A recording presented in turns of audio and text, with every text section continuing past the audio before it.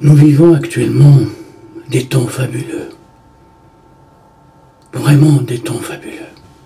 Extraordinaires, uniques pour l'humanité tout entière. Avant, je fumais la pipe. Mais comme la pipe, au bout d'un certain temps, j'avais mal à la gorge, j'avais peur d'avoir des problèmes et autres. Et puis il fallait tout le temps allumer la pipe. Je brûlais mes poches, mes chemises avec ces allumettes. Des fois la pipe, je mettais la pipe dans ma poche, elle est encore allumée. Je salissais mes pantalons, les poches de mes pantalons. C'était invraisemblable, c'était difficile pour ma femme. Elle rouspétait. Et puis c'est vrai que les allumettes, des fois, hop, je me brûlais la chemise. Et alors les chemises en soie, ça y allait, hein. Le coton, des fois, ça supportait mieux.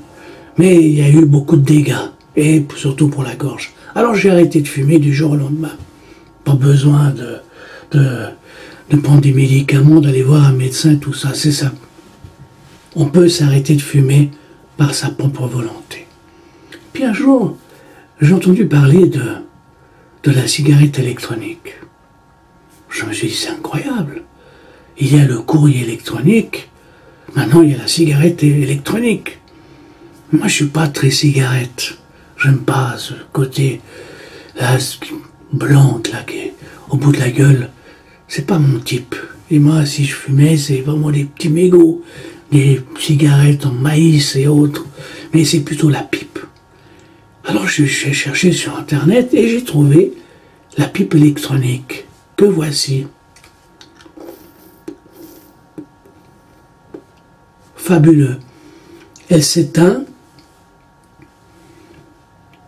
automatiquement, elle s'allume dès qu'on aspire un peu de ce qu'on veut aspirer, bien entendu. Alors il y a des produits avec nicotine et d'autres sans nicotine. Bon, ben, je ne vais pas faire de la publicité pour la pipe électronique, mais je me suis dit, mais où va le monde ? Maintenant, je vois que quand je paye je dois payer mes factures et autres, ben je ne vais plus à la poste. Et je paye par Internet. Ce sont mes e-factures. Je paye les e-factures. J'ai les e-mails. Il y a la e-cigarette, il y a la e-pipe. Mais je me dis, mais où va le monde ? Y a-t-il autre chose ? Et en réfléchissant bien, je me suis dit, il y a sûrement quelque chose de plus, de meilleur, pour simplifier la vie.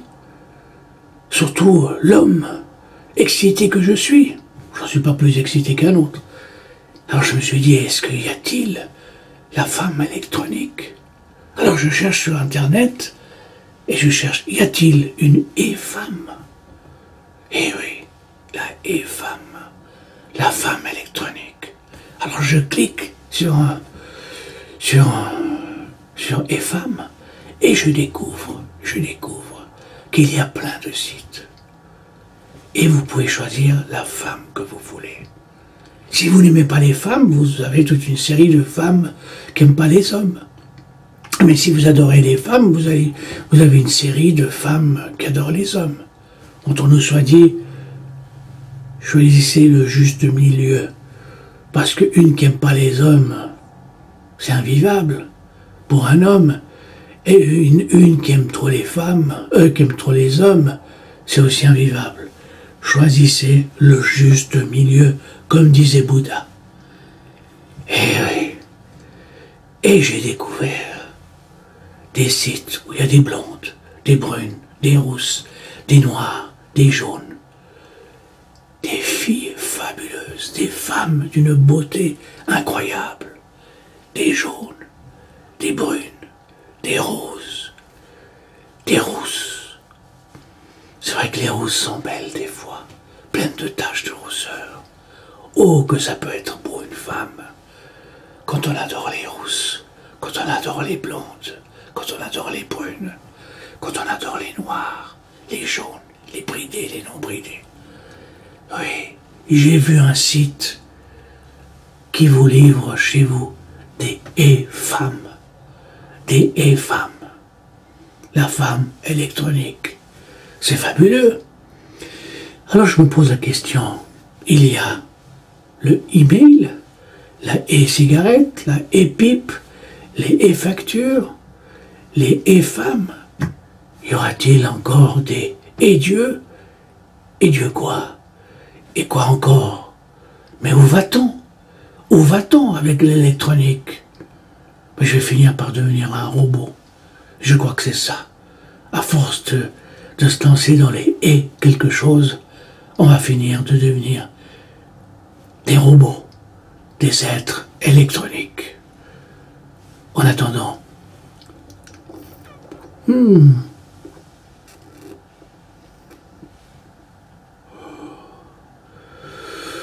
me perds dans mes rêves, après un texte, après avoir écrit un poème, une petite nouvelle ou quelque chose d'une belle page.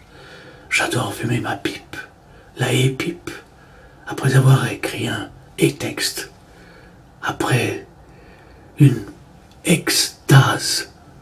Oui, c'est l'extase. Merci beaucoup.